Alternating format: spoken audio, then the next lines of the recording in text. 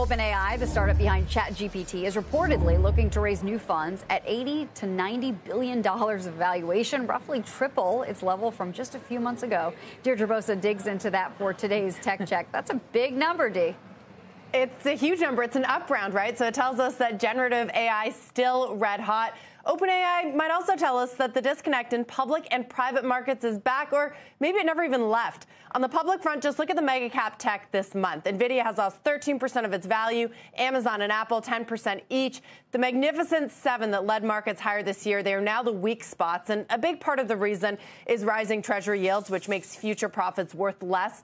But big tech is already hugely profitable. It is the up-and-comers, the still private, unprofitable tech companies that rising yields should hit harder.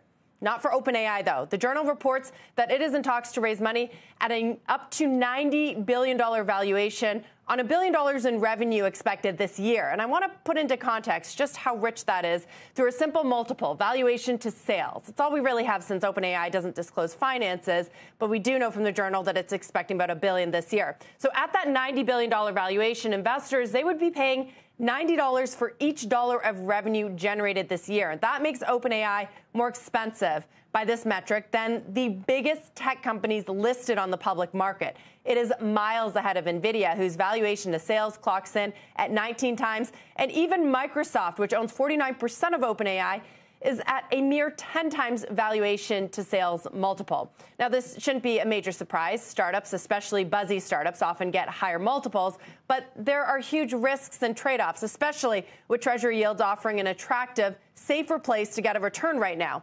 A lot has to go right for OpenAI. It is putting out the most interesting generative AI applications. I don't think anyone would argue with that. We saw just in the last week voice and image prompts in ChatGPT, but monetizing it, that will be a different proposition. It's where others have struggled. And OpenAI has the biggest tech companies like Google and Meta hot on its heels. Meta just yesterday announcing dozens of new products. So OpenAI may need even bigger ambitions. And guys, there are reports going around that could fit that bill. The information in the Financial Times reports that Sam Altman has tapped former Apple designer Sir Johnny Ive and SoftBank's very well-capitalized Masayoshi Son to launch a venture to build a consumer device, the quote, iPhone of artificial intelligence. And Courtney and Carl, that would bring OpenAI into definitely a very different stratosphere. It would make that revenue picture very different again in the future. And a lot has to go right. So that up to $90 billion valuation, it's kind of eye-popping no matter how you look at it.